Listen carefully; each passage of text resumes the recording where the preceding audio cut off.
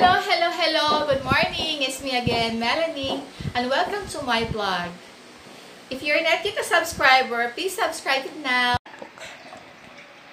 Magluluto tayo ngayon ng beef caldereta. Here's the beef, potato and carrots, onion and garlic, red and green bell peppers, salt and pepper, ginisa mix, red pepper flakes, at saka meron akong mamasita caldereta sauce. Gagamit din tayo ng liver spread, tomato sauce, cooking oil, water, ito, beef cubes. Okay, let's start. Before anything else, I'm going to stir fry my vegetables.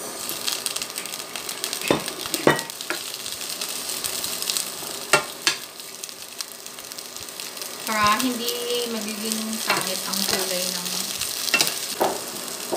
kunin na natin. Set aside. And next,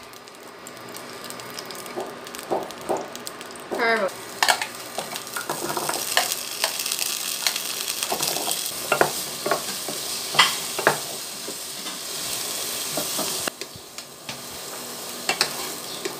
We will add a little oil,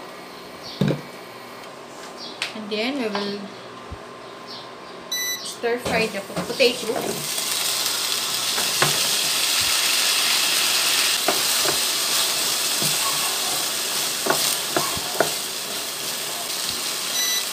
It's done. Put cooking oil.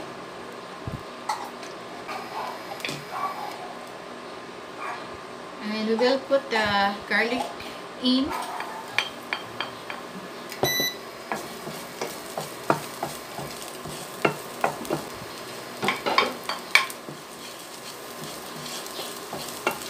And then the onion.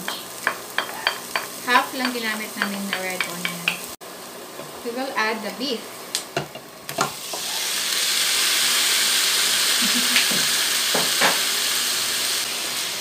So, okay na yung beef natin. Ilalagay na natin yung tomato sauce. Yan.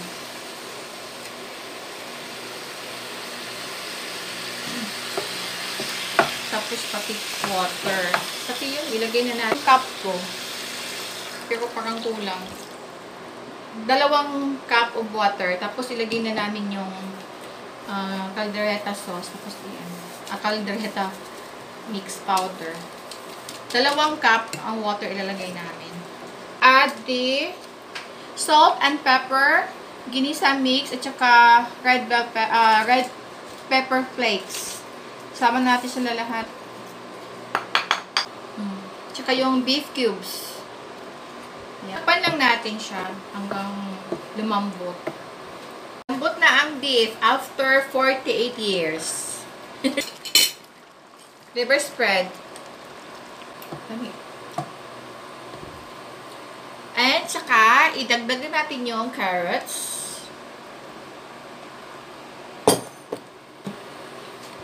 Potato. Tapos ilagay na natin yung bell pepper. Yan, di ba? Maganda yung gulay kasi ano natin siya. Okay, takpan lang natin, pakulo lang natin ng konti. Tapos ready na siya.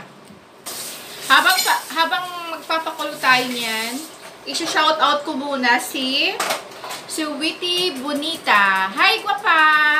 Musta ka dyan? And si Jabesnes. At saka si Manoy Buboy. Hello sa inyo. Yan. Yan ang muna yung shoutout ko, 3 lang. Kung gusto nyo magpa-shoutout, request lang kayo. Okay?